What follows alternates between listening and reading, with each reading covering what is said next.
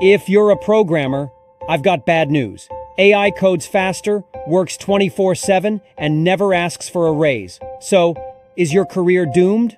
Or is there a secret AI isn't telling us? ChatGPT 4, GitHub Copilot, and Devin AI, they're coding, fixing bugs, even building apps on their own.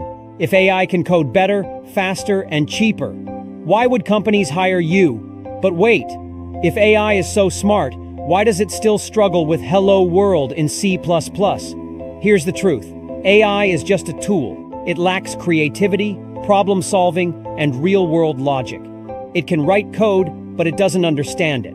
That's where you come in. The best programmers won't be replaced. They'll be the ones who use AI to work 10 times faster. So instead of fearing AI, master it. The future isn't about coding. It's about teaching AI how to think. But here's the real question.